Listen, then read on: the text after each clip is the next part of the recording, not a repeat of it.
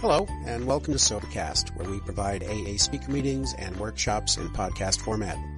We're an ad-free podcast, and if you enjoy listening, please help us be self-supporting by visiting Sobercast.com, look for the donate link, and drop $1 or $2 into our virtual basket. We hope you enjoy the podcast. Have a great day. Hey, everybody. Thank you, Devin. I'm Cliff Gooding. I'm a grateful alcoholic. I'm sober since August the 15th of 2001, and for that short amount of time, I'm as grateful as I know how to be.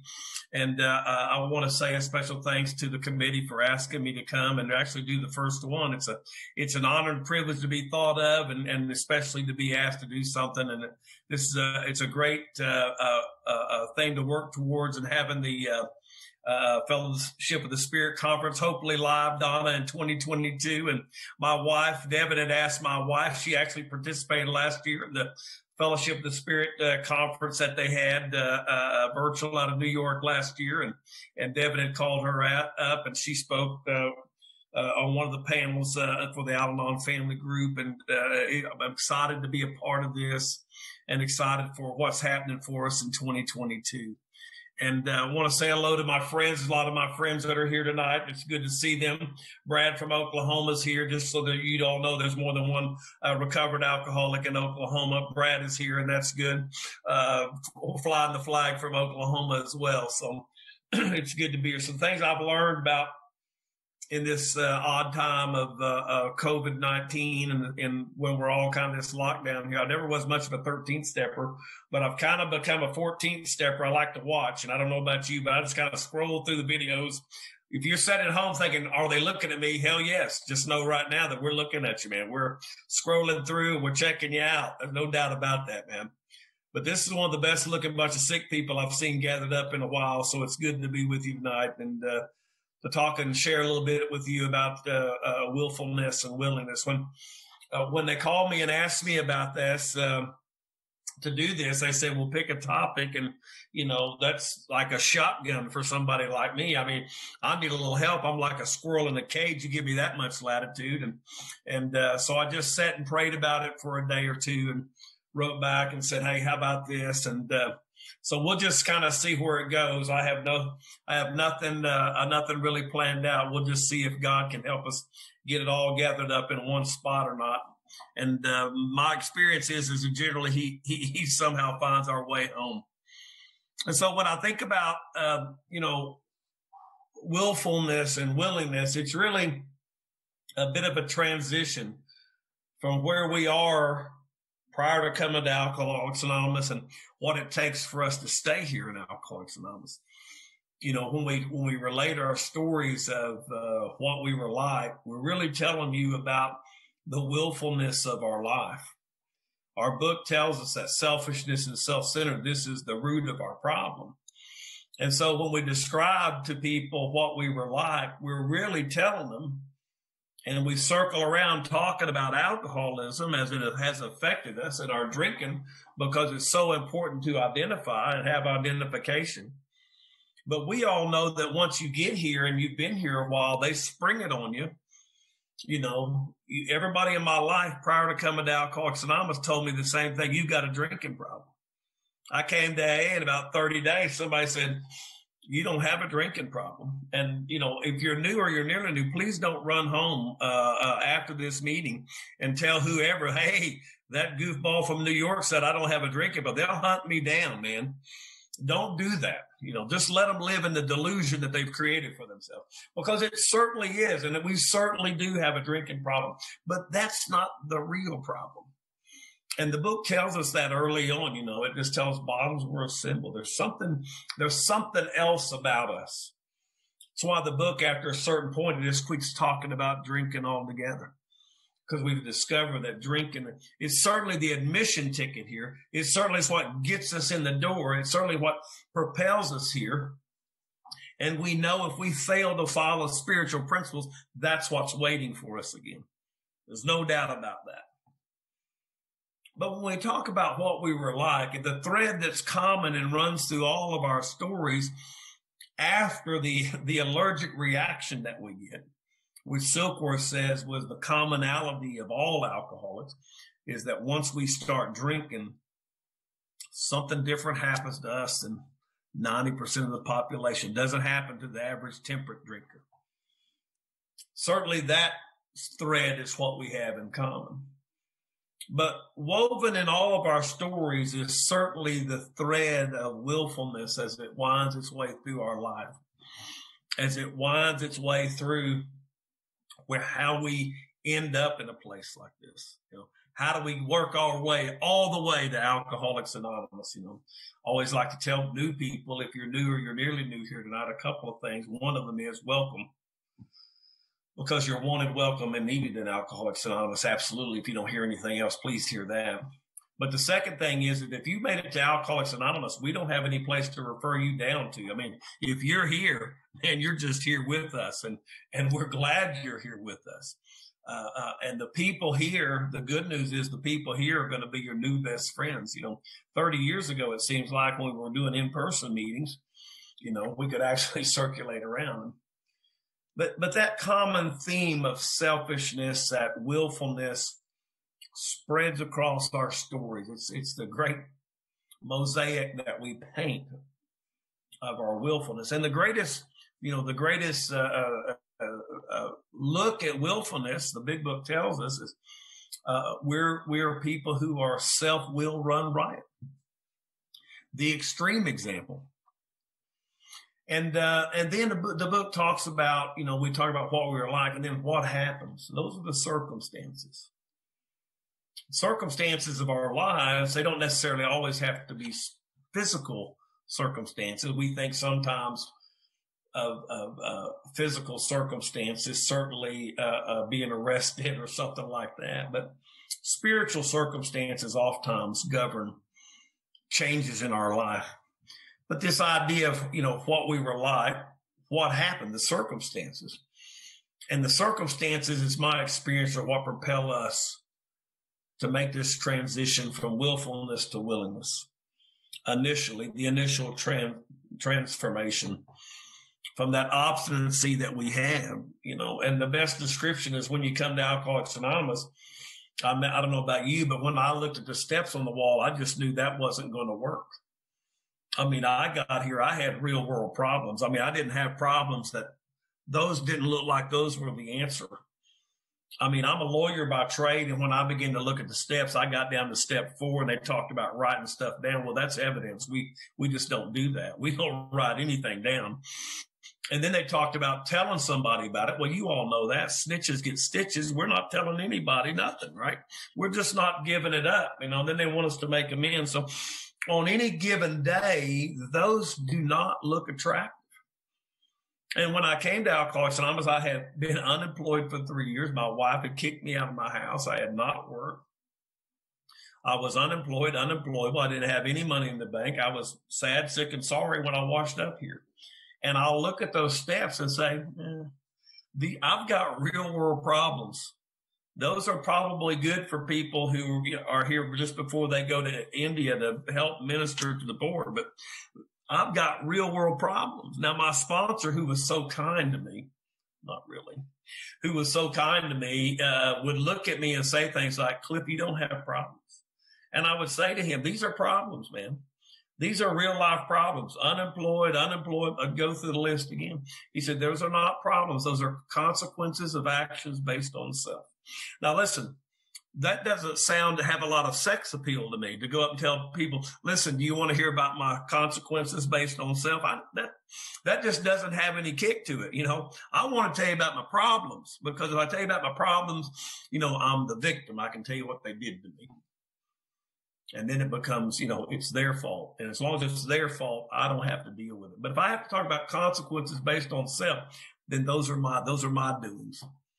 And when I have to look at me, I deflect. And so, the book is a great teacher for us. There's like 8 or 9 times the big book talks about willingness. It leads us through, but it gives us, besides willingness, it'll talk about being willing to do certain things. So how do we move? How do we get, what does that look like? What does that willfulness look like for us? How is it that we get ourselves in this jam? How is it that I get myself in a jam where I need some kind of transformation, that I got to have some kind of collaboration with a power greater than me. I mean, how does that happen to a nice guy like me, a nice girl like Caroline? How's that happen to nice people like us? I mean, how do we find ourselves in these jams? And if we go back through our history, we just kind of go back in our own lives, we begin to look at our experience. We look at what has happened to us. It's the first thing we talk about. It's the coin of the realm here. Our experience, and Henry Ford is quoted in the chapter to wives, I believe, of the family after, it talks about the key things that most families have and nothing else is our experience. The ability to share that with some other family, it says, for them to avert death and misery. And so we trade on that here. We trade on our experiences. That's what hooked me. Somebody sharing their experience with me hooked me into Alcoholics Anonymous. And so to look at this idea of willingness, willfulness? Where does it come from? What's it manifested in? And how do I get in this jam to get here? I'm a kid that if I look back on my life and if I have some inventory and I look about my life and really give it a good once over, I'm a kid that from the very get-go, when I was, in the kindergarten, I remember when my mama shined me up and had me there early for class. I remember walking in and thinking, I'm behind. I'm there early and I feel like I'm out of place. I walk in the door and I'm looking at those kids and it's like they had answers to the questions and I don't know what book they're reading out of. And I have this, that when Chuck drew that picture that he put in when he put in a new pair of glasses, that circle and the stick man, that idea of separation, which I don't know where we get that from. I mean, it's really impossible to be separate from each other. I mean, it's really impossible to be separated from the power that we discover in Alcoholics Anonymous. But, Larcene, our good friend, the al-anon family groups out in California, says information floats through the universe. It lands on my head and I begin to take action as if it's the truth. And I don't know where that comes from. But I walked in that door and I thought, man, I'm different from these kids. And I remember looking at them thinking, that I'm just different. And you know how this story kind of plays out. It looks like, after a bit, I begin to circulate around and I begin to notice things about these kids that I'm different from them. My clothes are different. If I had their clothes, then maybe I'd be happy. If I had that, maybe I'd be okay. If I had his brother and sister, their family comes up in a nicer car. I think, man, if my family had a car like that, it would be okay. I'd be one of the cool kids.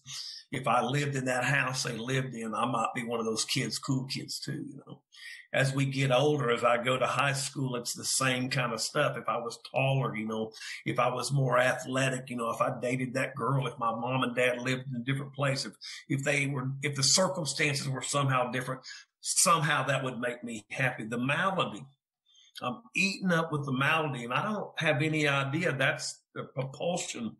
That's what pushes me along. Of course, when I get out in the real world, when I get a job and I'm out, I'm looking at other people. And of course, we're always comparing ourselves. I'm at least always comparing myself. What's the yardstick? If I had his job, if I had his house, if I had his wife, his girlfriend, heck, if I could get them both in the same spot, maybe that would make me happy. Somehow or another, if I could get the picture out here right, I'd be happy. This idea of conscious separation, this idea that I'm different and somehow I've got to fix the picture out here to make it look right. And if I can get the picture out here to look right, somehow the information that I'm operating on is if I can get the picture out here, all right, then I'll be okay in here. I'll achieve happiness. If I stack it up high enough out here, I'll be happy in here. And I think the world sells us on this idea. It's called advertising. They sell us on these ideas. If we have this, if you drink this, you'll be happy. You'll be better. You'll be different. And I think I started getting information like that as a little kid and just growing up. I'm plagued with this malady of separateness. Now, what I didn't know then, but what I absolutely know today is that malady that I have, that malady that all of us or a lot of us have, that propel us here, it's driven by this idea that I'm separated from God on one thing and one thing only: self-will. What drives me and separates me from God is my own self-will. It's the absolute thing that separates me and creates in me this idea that I'm different, that I'm separated from any kind of power. Now, I don't think I have conscious thoughts about that. I just operate my life on self-will. When I operate my life on self-will, there's something really important, is that I lack any kind of power to do anything. I'm headlong into the world without any clue about how this thing really works. Headlong into the world, thinking whatever it is I have to achieve out here, I've got to get it on my own. And I don't know about you, but when I'm running out here on lack of power, what happens for a guy like me is I have to find ways to create false power. And maybe you all are familiar with some of these things.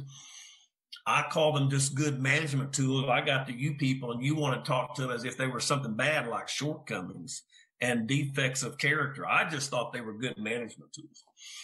And they look like they were in the form of lying and cheating and stealing, but that's just how you get through life. I mean, that's just how you power through.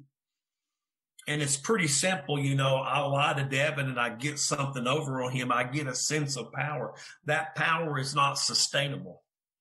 It's fleeting, but I lie to him. I get one over on him. I feel a sense of power. The trouble is it dissipates. It's not sustaining. I cheat Jake out of something. I get one over on him. I go tell all the guys how I got one over on Jake, and I get a sense of power. It's not real power. It's not sustainable. It doesn't last. But I have a sense of power. Headlong through life. I steal something from Caroline, but I'm not that kind of bad friend. I at least help her look for it, you know, kind of play the game and look for it with her. But I get one over on her. I steal something from her. I get one over. I have this sense of power. And these management tools, these defects of character, these things that we look at in steps 6 and 7, where willingness becomes a question. Are we willing to do these things? These character defects that I begin to participate in and practice and hone in on as I'm running headlong through life, they give me the sense of some sort of power, but they're not sustainable, and I have to do something to create more power. The trouble is, in between that, what happens for a guy like me is when I lie to Devin, I get one over him, I have this sense of power. There's a flat line. There's that fleeting moment when that's gone. What happens when that's gone is I become restless, irritable, discontented again. I cheat Jake out of something. I get the sense of power. I float along for a bit. It's not sustainable. It flat lines, and I become restless, irritable, and discontented again. I'll try to help Caroline look for that thing that she'd obviously lost, and we can't find it. And, you know, of course, I've stolen it. And eventually, though, that flat lines, and I become restless, irritable, and discontent. When I was 11 years old,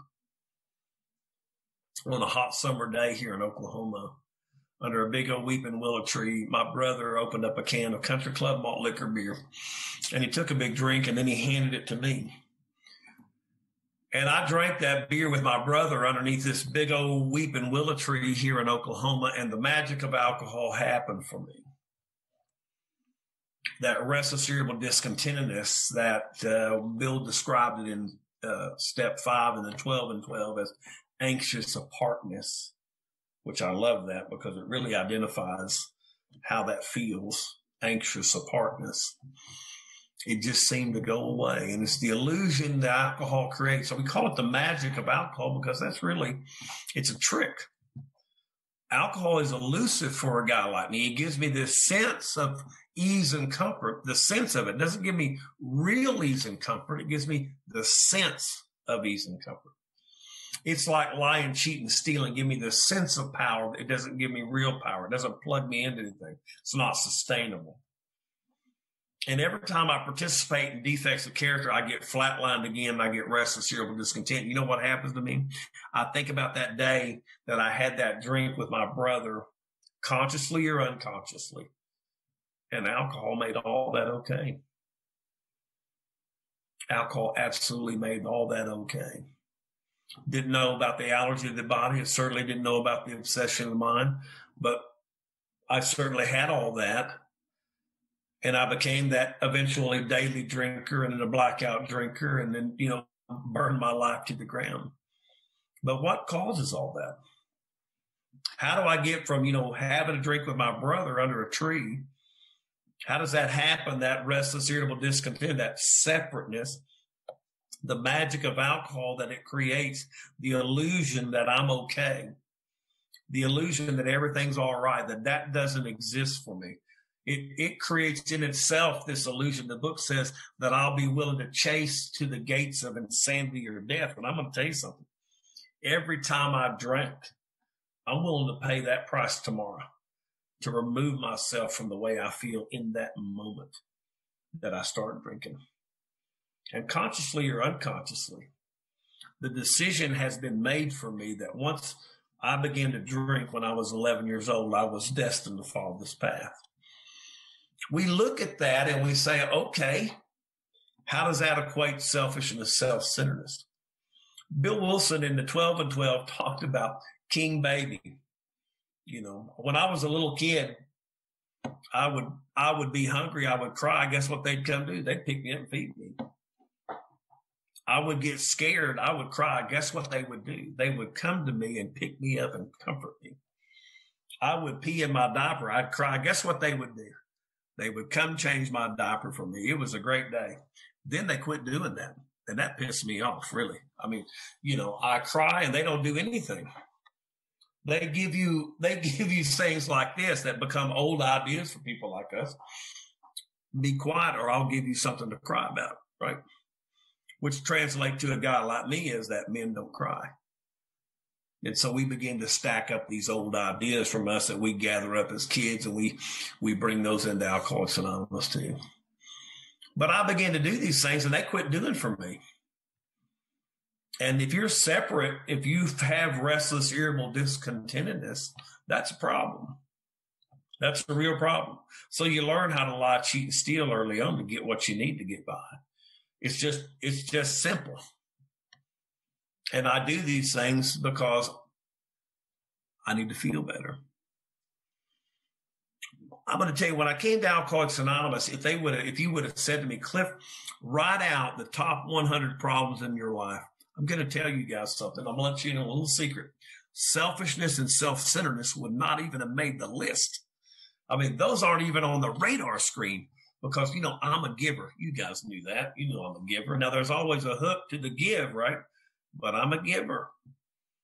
Selfishness, self-centeredness don't even make the screen, man. They're not even on my radar. Yet, when I get here, they lead the parade. When people want to start to talk about what's really wrong with me, they want to talk about selfishness and self-centeredness. And I've run through my life headlong being selfish and self-centered. Some things I didn't know about myself that I absolutely knew today, or that I know today. I'm a role assigner.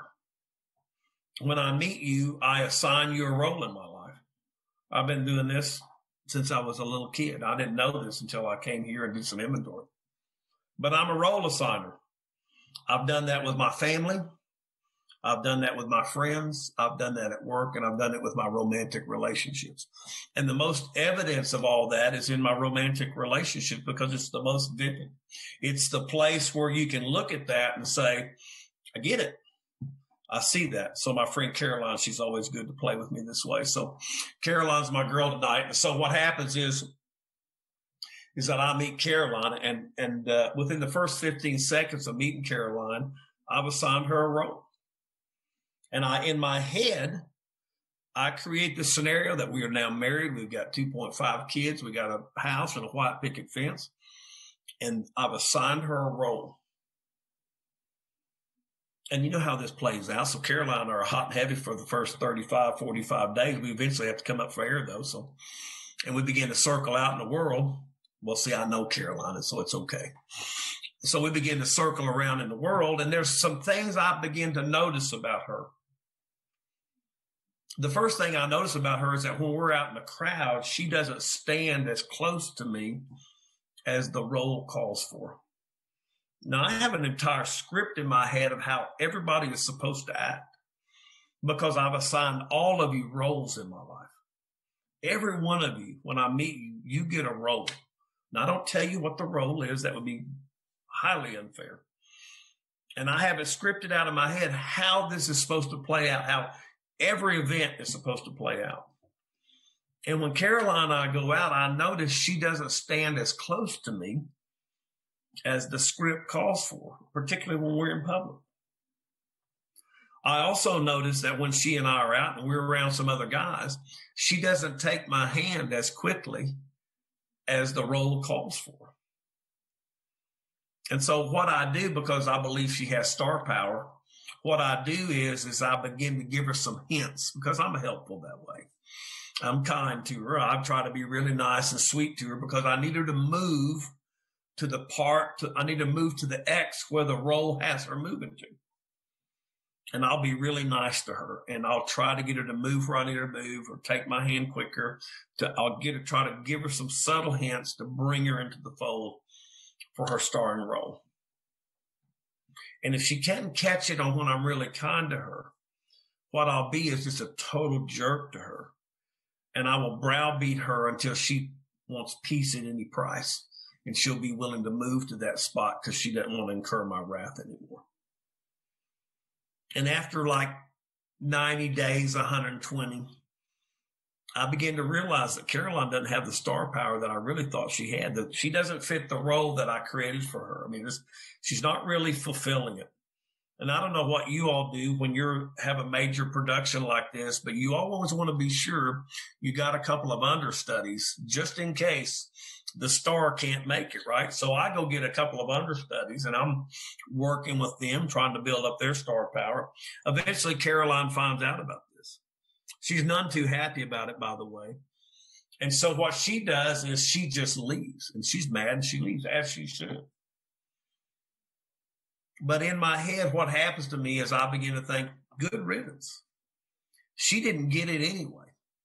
She didn't understand the role she was supposed to play for me. And we justify that, or at least I can justify that. I won't call it outright that it's the role she was assigned because I don't know that's what I'm doing. I'm clueless about that. I just know that she didn't understand and get me. And good riddance to her. And the moment I think good riddance to her, the thought creeps to me that is the death knell of every alcoholic. My God, I might be alone. My greatest fear, I'm going to be all alone. And I'm in this vicious loop with people. I'm selfish and self-centered. I assign you roles and I expect you to play that role. And when you do not, I am vastly disappointed in you. And what I do is with you is that I just write you off the Christmas list forever. I create scenarios in my head where you just don't get it. And I just, write you out of my life. I've done that with friends, coworkers, employers, romantic relationships, family members. It just goes on and on and on. The book tells us that the real problem with a guy like me, when I'm this way, my willfulness, that I want you to do the role that I've assigned you. I mean, this is selfishness and self-centeredness at its apex.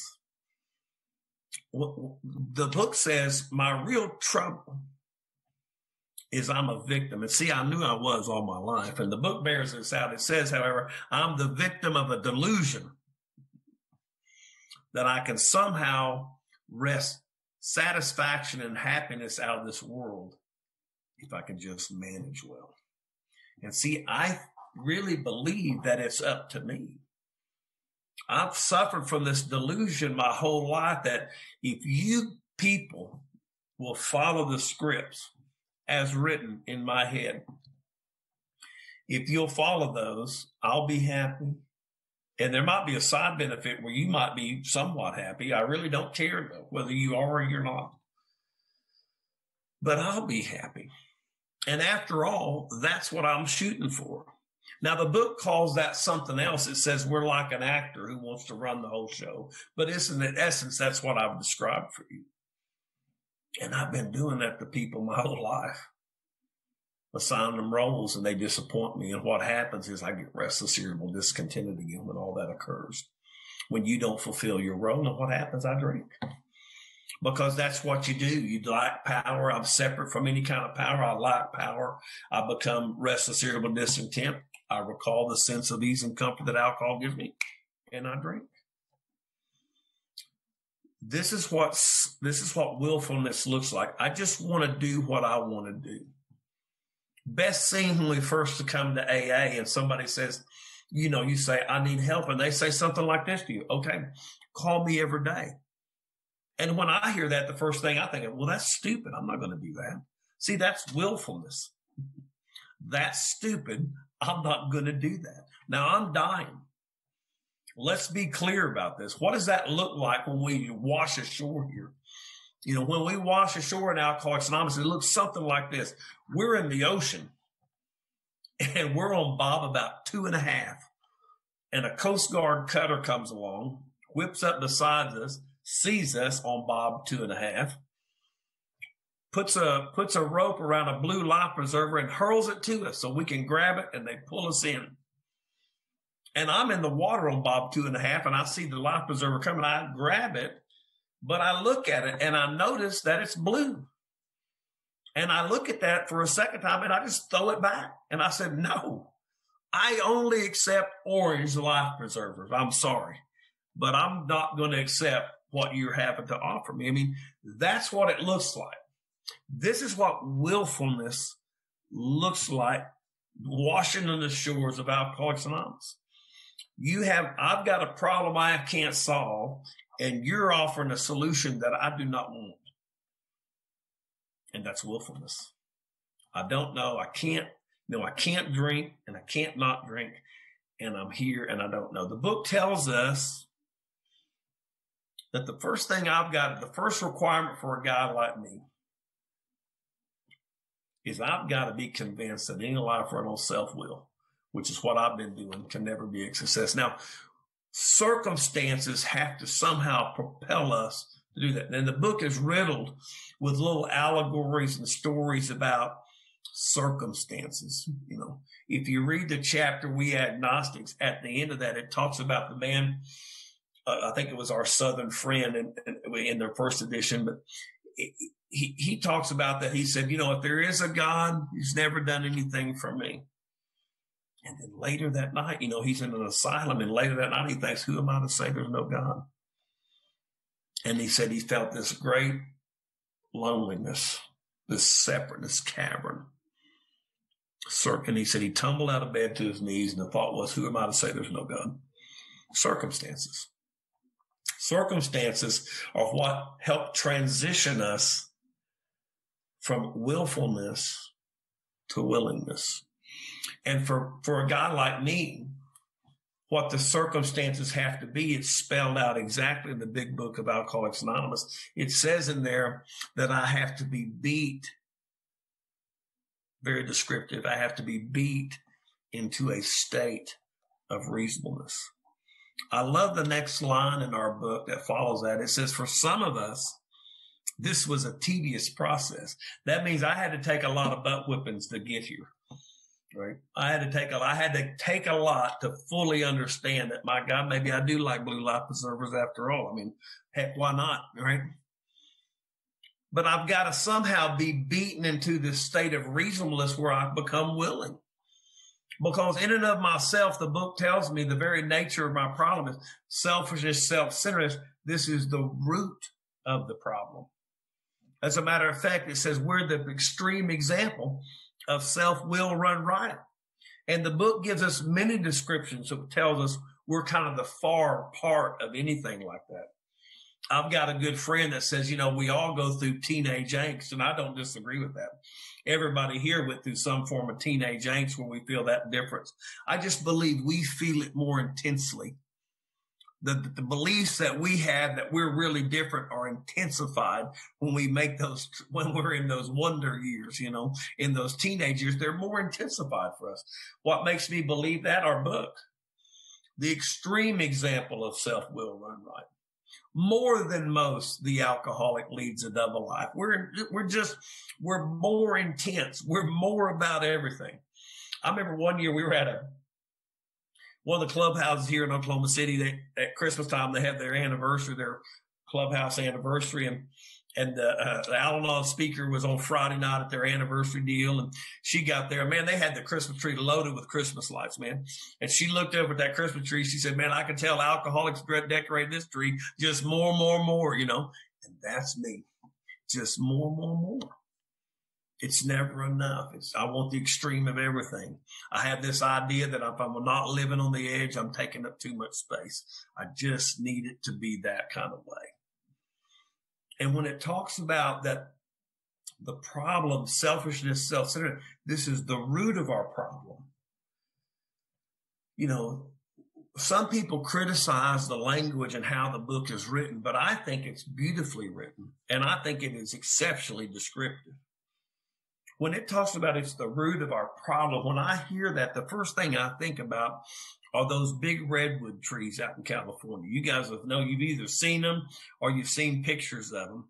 There are some of them that are so big that they've carved a part out of them, put a 2-lane road through them. You can drive 2 cars through, and there's still plenty of room to anchor that big tree there. And man, they go way high. And I think about that tree and I think, man, it's so high up.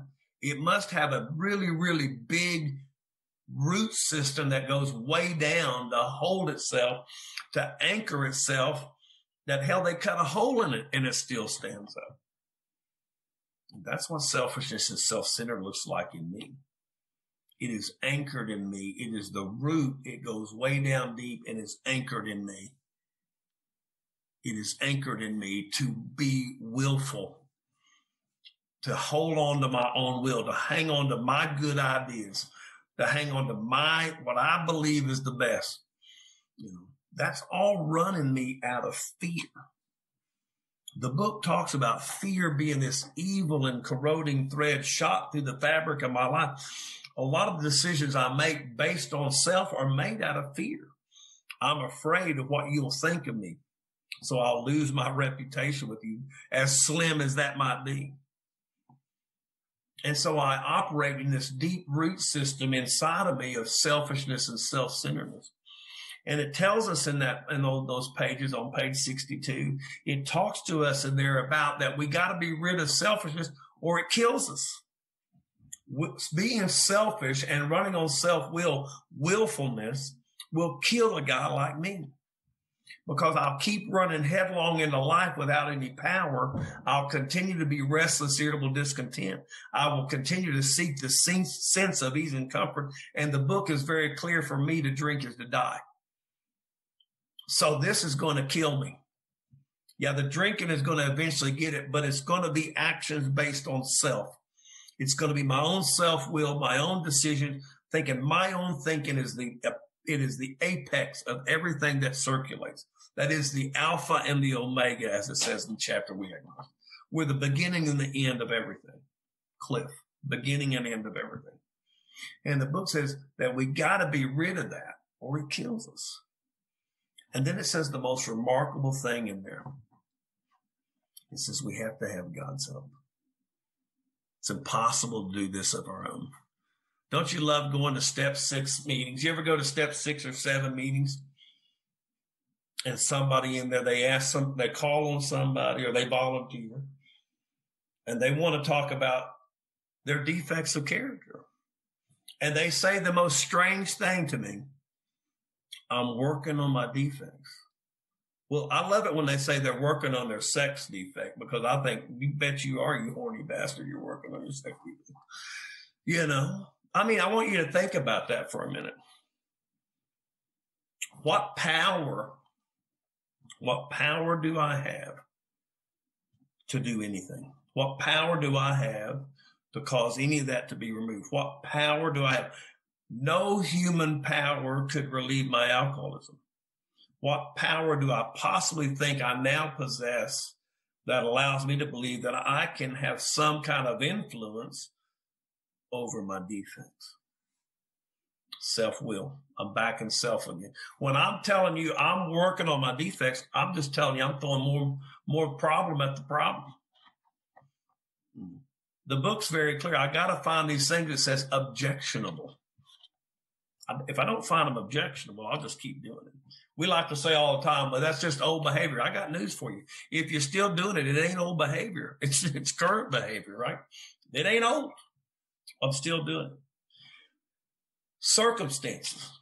Beaten into a state of reasonableness. When our scorecards read 0, I mean, the book over and over tells us what does the transformation look like for a guy. I mean, how do I move from willfulness to willingness? How do I move over from this idea that I'm powerless over alcohol, my life is unmanageable? How do I move from that spot? Because really that's the first willingness we get into.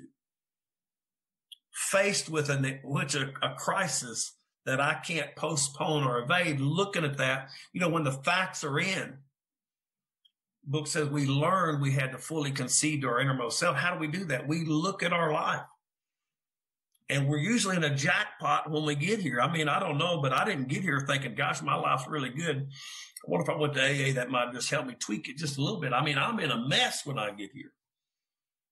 I'm not coming here for, relationship advice and stuff. I'm coming here because my hair's on fire. I mean, when I had hair, but I'm here trying to figure that out. And there's these circumstances that propel us into a moment of clarity, what the book talks about it. We describe that moment in a lot of different ways. The book talks about it, incomprehensible demoralization. We'll talk about it in the rooms as something like the gift of desperation. I'm going to tell you what it is. It's a moment of grace. That's all it is. So I put myself in a position to be harmed once more that I don't have any way out of. I have finally got myself in a rat trap that I got no answers for. I've finally been beaten into a state of reasonableness. And those circumstances can look so much different for all of us. For some people, those circumstances to move from willfulness to willingness, they have to be in a blackout drunk and kill a family of 4 and go to prison for life to finally say, oh my God, that's me. There are some people who will bounce a check at the country club and go, oh my God, that's me. It doesn't matter. And none of that matters. Whatever the circumstances are that propel you to the moment of clarity, to receive a moment of grace, to move you from this position of selfishness, self-centeredness, this moment of willfulness to transform to suddenly it's, oh my God, this is me. To where the next answer is, call me every day, is that sounds stupid, but I'm going to do it. That's willingness. We all agree that sounds stupid, but I'm going to do it.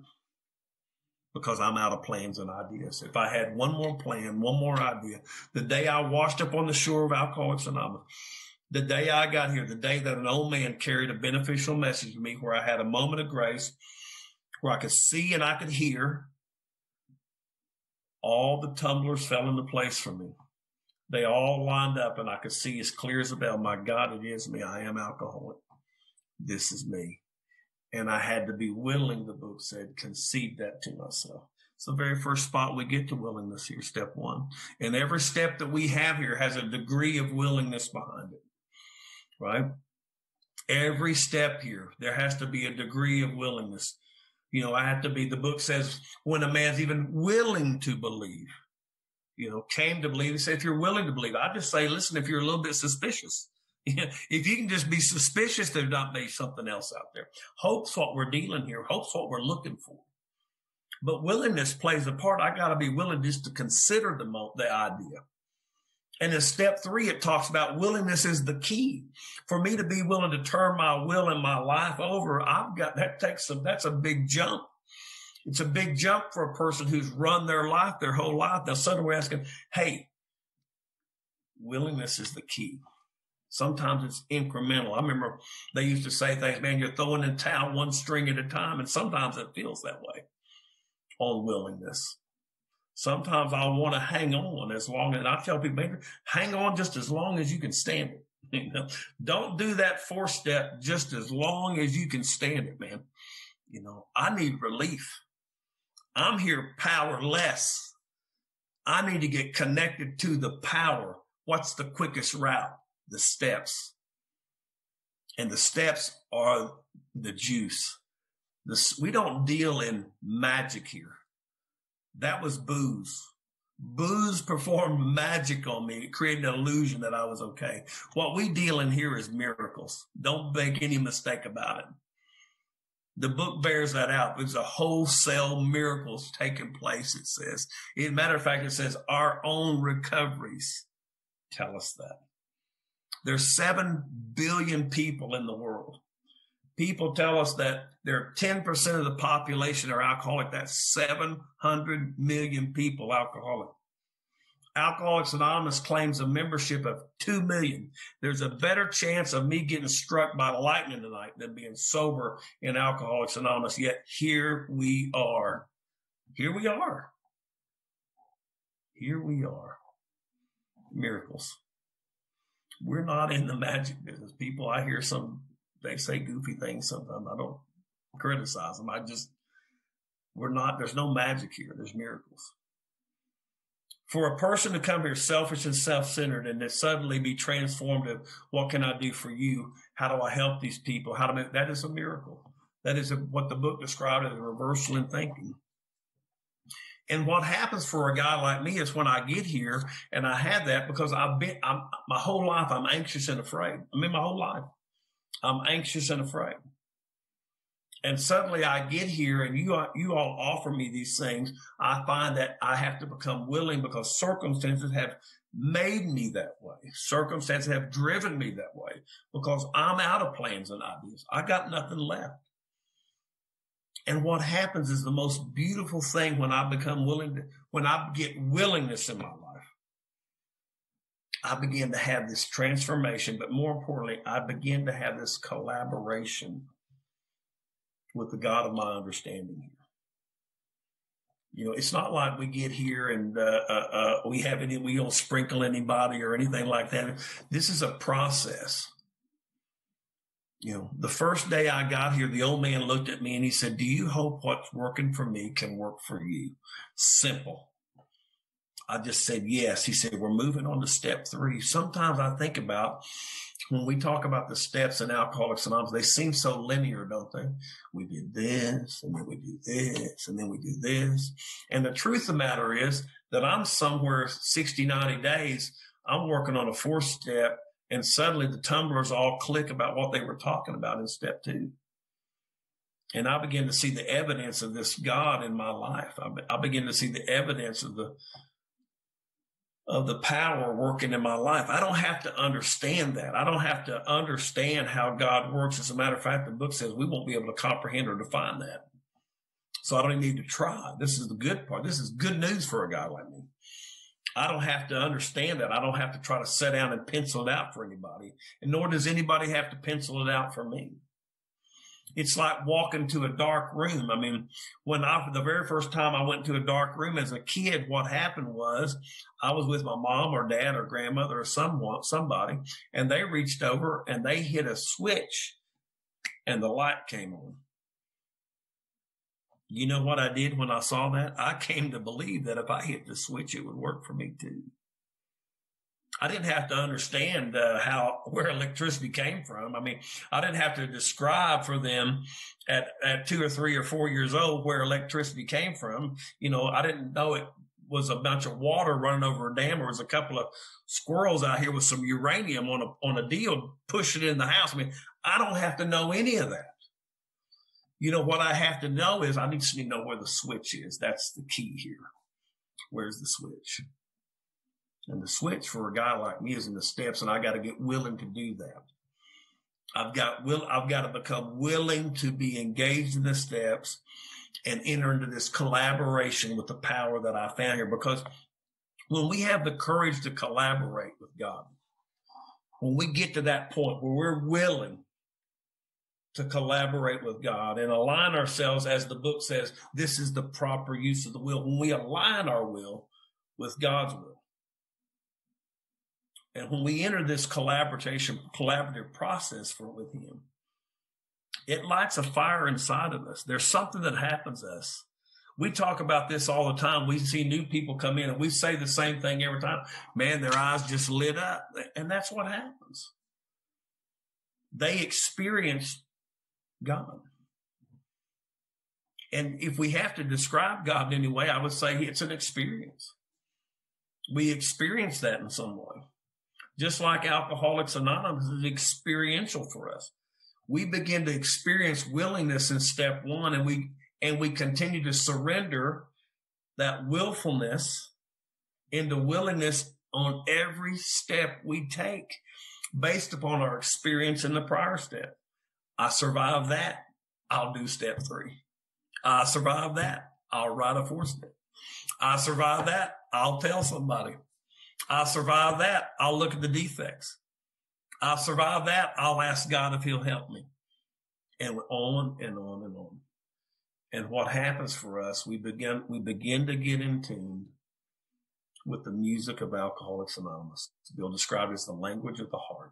One alcoholic talking to another. And suddenly we transcend that spot of selfishness, self-centeredness. And it becomes exactly what the book talks about. We begin to get joy out of being a service to other people, not just alcoholics. Of course, that's what, of course, helps us. We have to do that. But what we really get as we begin to move along is we learn that there's beauty and joy in helping just other people. There's beauty and joy in just going to the supermarket and looking for the strays, the stray buggies, and trying to corral them back. Because I know when I go do that, see, there's some little person inside that's got to go gather all those up in the wintertime. All those wild shopping carts that mosey out to the far reaches of the pasture, the parking lot, right? And if I can go do those, if I can gather those up, because I've been that guy my whole life, it doesn't matter, just push the shopping cart out the way. See, I've been that guy. That's somebody's job to go get that. It's not my job to put it in the corral. It's those people's job to go get it. So I'm really keeping them employed by pushing this all the way out to where it's almost in the street. I'm really helping people. No. My job today is when I go to the supermarket, I look for strays and I go gather them. Why? Because that's who I used to be. And today what I want to be is service to that man or woman who in the cold has to come out and do that on their own. It's a miracle, really. It's a real miracle of how we transcend from willfulness to willingness. How the simplest, kindest acts today will go out of our way for complete strangers to perform some act of kindness. Not because suddenly we have this bolt of lightning or we want somebody to see and we want recognition. We'll do things in Alcoholics Anonymous secretly. We'll do things and not want anybody to catch us. And that's why it should be. This great humility we get, to suppress the ego's desire for self and recognition. Every day I remember they used to say when I first got here, Cliff, you need to do something good for somebody today and don't get found out. I'm like, what's the point of that? I take the trash out and want recognition every Sunday night. I can't help myself. I need to tell my wife, my God, I've taken the trash out again. One time she looked at me and said, Cliff, I've been doing the laundry and dishes around here for 20 years, and I never say anything to you about that. And my immediate response was, well, you should. You should say something, because then I would feel better about telling you about the trash, But we do these things today. We do them for complete strangers. We do them why? For fun and for free. One more thing, I'm going to shut up. We come here restless, irritable, discontent. In our book, in the chapter, it talks about, towards the back, one of the lost chapters, it talks about, for we are sure God wants us to be happy, joyous, and free. It's the only place where it really tells us what God wants for us. And to move from a spot of restless, irritable, discontentedness to a spot where you're happy, joyous, and free, I want you to think about that for just a minute. Of what kind of transformation that takes. That's no magic. There's no voodoo in that. That's a miracle. And that's a miracle. That's a rabbit trick I can't do. I come here so selfish and self-centered. I can't move restless, irritable discontent to happy, joyous, and free. And the secret to all that, happy, joyous, and free, is to give it all away to you. It's the craziest thing. It's one of the biggest riddles in AA, right? In order to keep it, I got to keep giving it away to you. I'm so grateful for you all tonight. Thank you for allowing me to come to share. Thank you. Man, thanks so much, Cliff. That was awesome. So yeah, for those of you who might have missed the format in the beginning, we're going to have about 30 minutes left here where we can do a Q&A. If you wish to ask a question and participate, you can just raise your hand in Zoom. I think that's under reactions, and there's raise your hand. And then, yeah, Cliff, if you want to call on them, or I can call on them, and I'll unmute you guys. I'll leave it to you, man. All right, and just, be mindful. We have a half hour, and if we can try to get to everybody we can, that's great, but we may not be able to get to everybody. But I'll turn it over to you guys.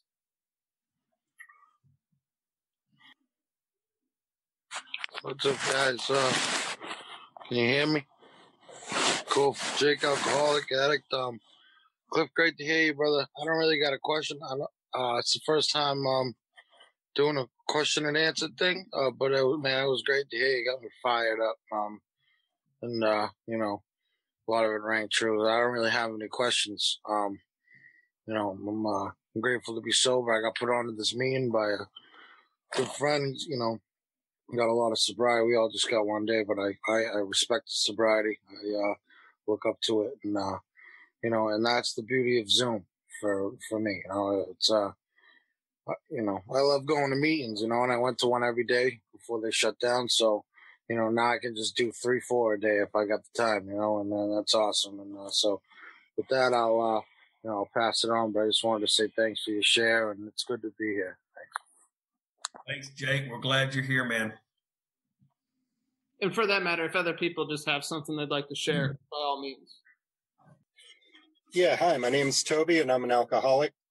Thank you so much, Cliff, for being here tonight. It was really great to hear you. Hope I can hear you again sometime.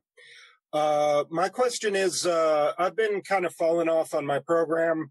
I don't feel like I'm going to drink, but today, I yelled at my kids. I sent them to their room and stuff like that for things that really, they were bugging me. And, they're 3 and 6 years old, nearly 4 years old and 6.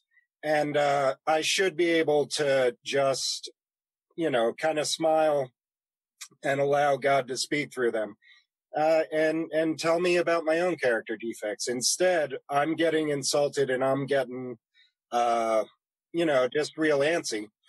And so, my program's been slipping. I haven't been keeping up with the nightly review. I pray, but not as much as I should. So I guess my question would be, what's the best way to get back into it for somebody who's taken a little bit of time off? Thank you. Yeah, man. Thank you. And so I really don't have a lot to say about that, but it's going to take me a long time to say it. So bear with me. I have this profound belief that when we get in spots like that, and I've been there. So the first question I have to ask is, so I'm feeling spiritually out of sync. So the first question I have to look is, okay, in my relationship with God, who moved? Who moved? And then the question I have to ask myself is, who needs to move back? And what the answer I've always come to in that is, it's always me that moves. God never leaves. He's never very far away. And so one of the things that my experience here is that Alcoholics Anonymous is kind of like walking up a down escalator. We talk about a trudge here. We walk with a purpose. And I want you to think about walking up a down escalator. As long as you're walking, if you're making a step, you're making progress. You're beating the down of the escalator. You're making incremental progress, but you're moving. And the very second you stop, what happens is you start on your way back down. And everything you describe is somebody who's walking up an escalator and stopped. Because you said all the things that we always say. I don't think I'm going to drink. I don't feel like I'm going to do that, but I'm yelling at my kids, you know. So, you know, I always say, you know, if I go to my AA group and I'm like the Dalai Lama at the coffee bar, I mean, I'm espousing platitudes. I mean, some people would think, gosh, he's near water walker status. He's just so holy, you know. And then I get in my car and I come home and the dogs run to the next room and my wife slams the door and the kids go in the room. My program's BS. It's not working at home. It's really BS. And I'm not pointing my finger at you, but I'm just giving you something to think about. We talk about here, you know, we're striving for spiritual progress. All of us, without exception. You can't stay on the straight and narrow. It's just because we're human. Because we reach back and take our self-will back. And then circumstances here get us in yet another jackpot. And it may be I just yell at the kids or whatever, and I think, I don't want to be that way. I'm back being that guy again. Circumstances make us once again realize, gosh, I've done it again. And then the moment we realize that, it's the key. You know, there's some things that have to happen for us here. One is we have to get awake. I'm dead asleep on arrival in AA. Through the process of the steps, I begin to come awake. Once I'm awake, then I can have awareness, which is what you just described. And so long as I'm having awareness, then I can do something about it. The bad part is if you get here, come awake, become aware, and then slowly go back to sleep in AA and aren't aware of it at all, because that's a lock that you'll drink again. I mean, that's a guarantee almost. You come here and go back to sleep, you'll take your will back in 3, you know, and you'll go insane again in 2, and you'll drink again. So, I've watched too many people do that. And the folks that are here that have been here any appreciable time can give you example after example of people that walked into AA, woke up, got on fire about the steps, went back to sleep, walked right out the door and got drunk. So the fact that you're aware is indicator that you're still awake. And so what you do is you do what you did the first day you got here. You plant a flag and say, this is day 1 of my emotional sobriety. I'm back on the beam. I've shared it. They know about it. I'm not hiding it. I'm back rolling again. And just start tonight with that review, man. That's all. You can start right where you are. Hope that helps. Next, I see Emily.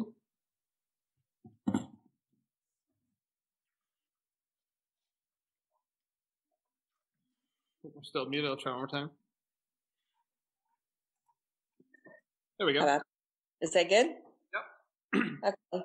So I really enjoyed this tonight. It's the first meeting like this I've been to. I'm almost 90 days sober, and I am experiencing a lot of different things, as you might imagine. I fell in love with AA. I'm just now beginning to work my steps with my sponsor, which she and I are doing really well with. But I just want to talk about what happened this weekend, because I feel like the more people that I share things with, I feel like that's going to give me strength. I think that there's strength in the more people that you hang out with, and they know how you feel, where you're at, what you're doing with your life, and that they can really make a difference for you, or they can make a difference against you. We own a lake house out in Bowie, and we went to the lake house, which I relate everything at the lake house with drinking. I mean, that's what you do at the lake, right? And this weekend is the first time I went out there, and I went to a happy hour where they're drinking beer and eating pizza. And I just told them all they needed to start investing into Diet Dr. Pepper, and just kind of left it at that. Then they were all curious about, where I'd been and what I'd been doing. And I just started telling them and talking to them. And honestly, when I left there, I felt more powerful and stronger in not drinking, probably in the whole 80 days that I've been sober. And my husband is 100% support. And I'm just, he drank a few beers and ate pizza, and I ate pizza and drank a couple of Dr. Peppers. But y'all, I'm just thankful, and I'm thankful to be here and to be listening to all of y'all. And I hope that I want to draw my strength from people that have been sober much longer than I have. That's where I have to do it. That and sharing my story with people that drink. Let me tell you about what I've been through. And they all laughed at me and I laughed at all of them, and it was fun. It was good. So that's really all I have. Thanks for letting me share. Thanks. Next up, I see John S. Hello, everybody. I'm an alcoholic. My name's John. It's all God's grace and mercy. I'm sitting here sober today. And Cliff, I've always wanted to ask you this when it came to 6 and 7, and where you say, it's all God's, what I mean? And because my sponsor points out, like, in the step book, it says, and nowhere does he render us quite as white as snow without our cooperation. Like I have to do something, what I mean? And like say I cost less or whatever, what I mean? And like I have a role in that. And the second part is with the shortcomings. He says it's a negligence of responsibilities. Like I'm not doing the right thing. What I mean? Like there's something I have to do, like make meetings, work the steps and stuff like that. I didn't know what your take was on that, but like I have a responsibility in them steps where like a lot of people say it's all God. Just I just want to throw that out. Not to debate it. No, I get it, and I think it's really pretty clear because when I first went through the steps, and I arrived at the book on 6 and 7. I mean, the first 100 spent like, if you count the doctor's opinion, they spend like 50 something pages on step 1, and then they spend like 15 or 16 pages on step 2. They spend 4 or 5 pages or 3 or 4 pages on step 3. Step 4 and 5 get, all these pages. And then you come to 6 and 7 and you get 2 paragraphs. And I'm thinking, my God, it's the free space on the bingo card. I mean, how big a deal can this be? but really, if you read the language of the book on step 6, it says when we arrive at this point, we have to find these things objectionable. And we come through the step process, looking at our lives, looking at these actions we've done based on self. And so we have to make some decisions. Am I willing? Because that's what the steps calls for. I have to be willing to find these objectionable. And so when I ask God to remove those, what happens if I'm a liar and I say, God, help me from not lying. Now, what my part is to go out and try to act like a guy that lying's been removed from him. I've got to be invested in the opposite of lying. I got to be invested in the truth. If I'm a thief, I've got to be invested in not stealing. My part is to become invested in the collaboration with God that, hey, I'm willing to start acting like a guy that don't steal. I'm willing to start collaborating like a guy that don't lie. And what happens is, in my experience on this, when I become willing, when I get beat down, because that's what it always takes for me. Every defect since I got sober that I've been willing to find objectionable, there's been claw marks going down the wall till I get, and 2 things have to happen. 1, I get in sufficient pain, or worse yet, I begin to see the pain in the eyes of the people I love the most, that my defects are hurting them. And I think, God, once again, I'm doing it again. I am doing it again. And I begin to find these things objectionable. Because the truth of the matter is, and people say, well, we need the 12 and 12 because, but if you really look at everything up to 6 and 7, all the work is there. Everything is there for us. All the work's laid out for us to when we arrive at 6. You got to look, my wife says it best when she tells her story. She says, when I did my 5th step, I was both relieved and horrified that I've been this way. And I think we arrive at a spot, or I'm hopeful that we arrive at a spot that we're both, I'm grateful that I'm happy that I get this out, but my God, I can't believe how petty I am. My God, I can't believe that I do these things. Please help me. and we become willing to find these things objectionable. I think that there's this collaboration with God in 6 and 7. We find them objectionable, we ask for help. And then I think the strangest thing starts to happen for us. God starts putting new people in our life. And while we're over here helping new people, God removes these things from us. He keeps us busy. Because if I'm not busy, well, I'll start blocking him off. I'll start engaging in activities that keep me lying all the time. But if I'm over here busy helping Jeff, and he and I are going through the book and the steps, and then I'm helping, Dawn Marie's calling me, and she and I are working on a conference or something together, and I'm busy in AA. I look up one day and I haven't told a lie in 6 months because I've been over here doing God's work. And just like it's promised in step 3, he'll meet all my needs if I stay close to him and perform his works well, right? I just think it's the collaboration we have with him. Hope that answered that. Or at least that's my spin on it anyway. Awesome. Great question. Next up, I see Barbara. Hi, guys. I'm Barbara Lee. I'm a grateful recovered alcoholic, and thanks so much for your lead. It was awesome. So I have a little bit of time, a few 24s, and I recently just went through the steps with somebody new.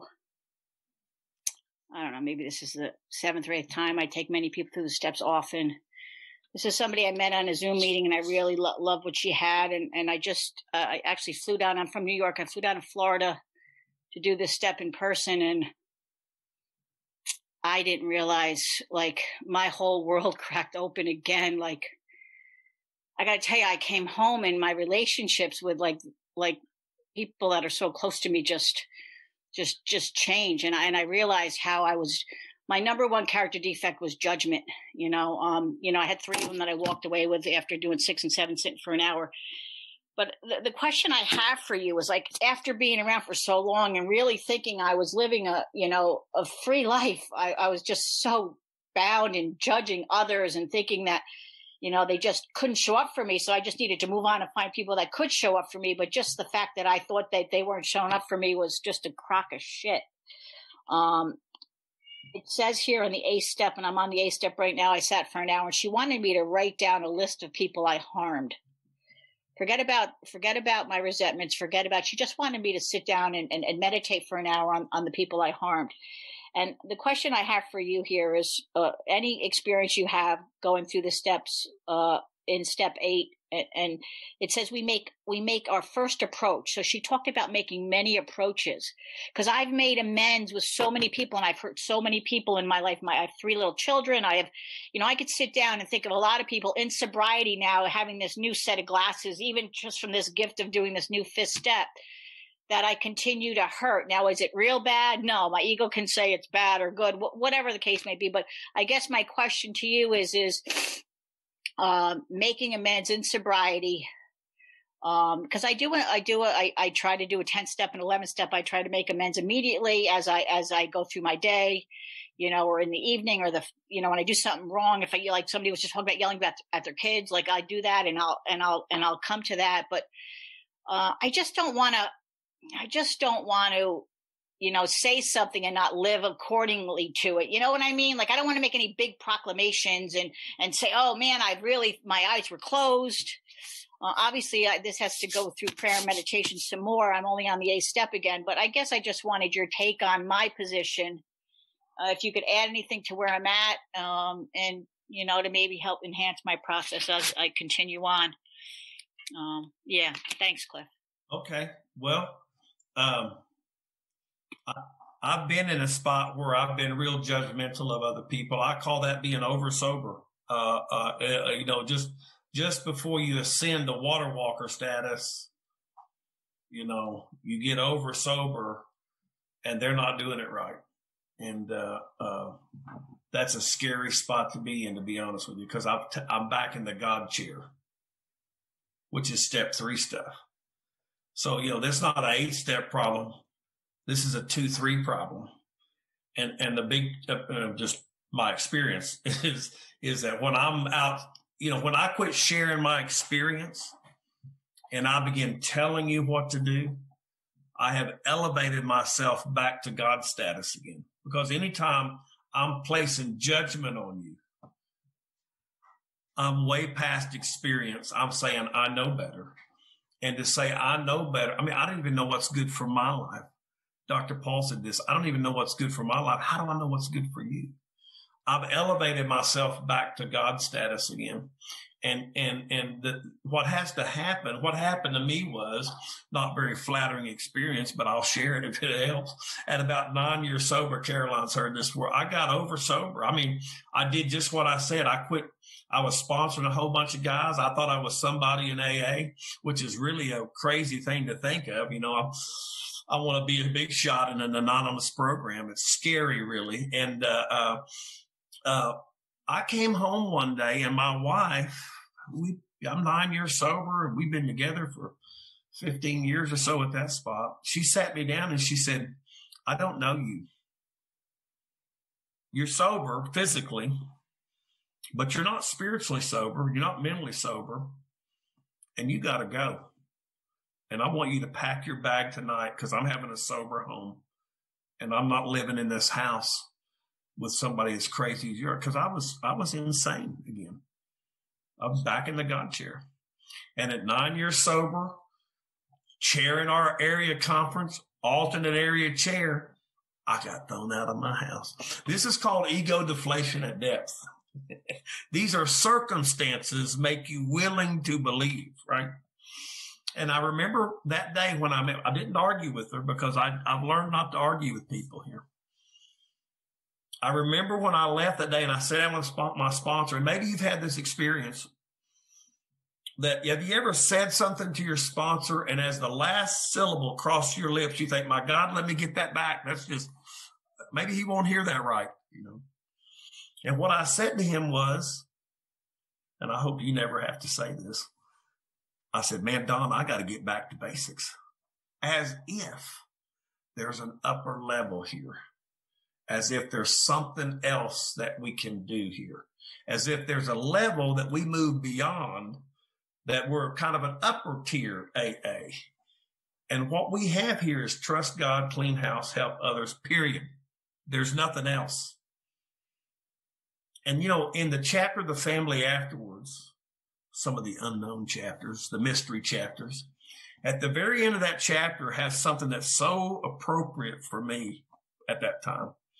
It says in the book, it says, we have three little sayings, three little apropos here, and it leads with the very first one, live and let live. It's none of my business. Everything about my business ends at the end of my nose. You know, when my guys, they call me and they want me to, they want my experience. I give them a suggestion. They go outside, set their hair on fire. I can't help that. They came to me. I gave them the best experience I could. If they choose to do something else and it ends up a disaster, hey, I don't take offense to that day. See, I used to get wrapped up thinking, my God, if you just listen to me, because everybody has to have their own spiritual path to God. I believe the worst thing we can do is to interfere with other people. The greatest sin may be interfering with somebody's spiritual path, getting between them and God, interfering with their walk, their journey. And when I judge people, or when I tell you this is what you should do, I'm doing just that. I don't know if that helps you or not. I don't know if that has any application or not, but I hope it resonates somewhat.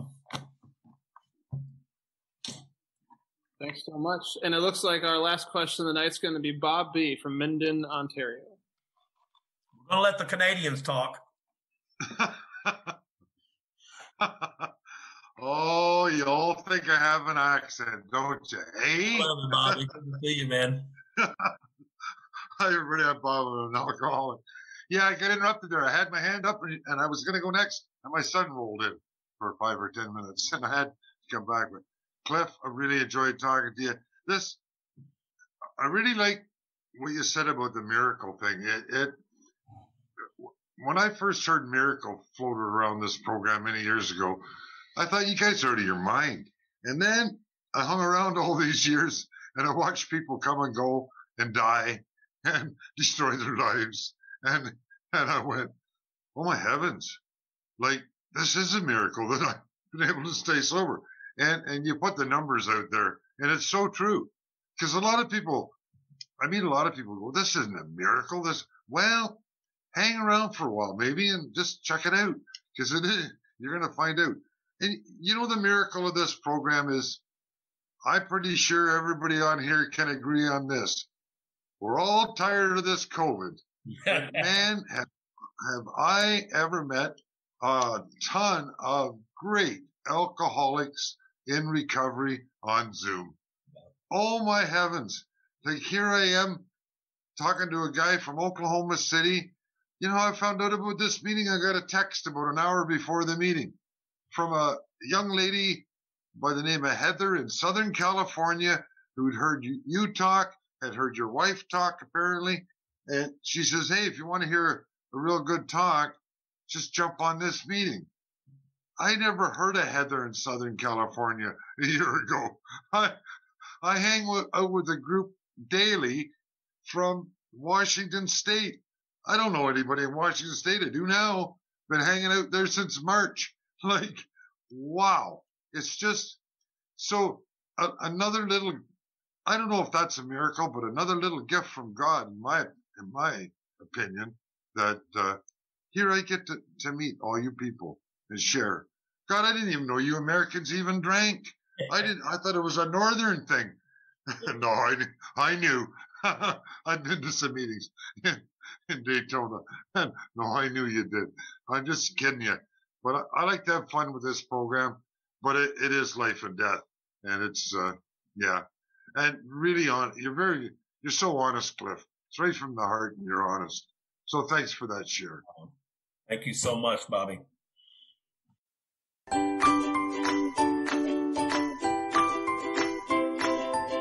Thanks for listening. I hope you enjoyed the podcast. Sobercast is ad-free, and we'd like your help in order to keep it that way. So if you'd like to help us be self-supporting by pledging $1 or $2 a month, visit Sobercast.com and look for the donate links. Thank you very much.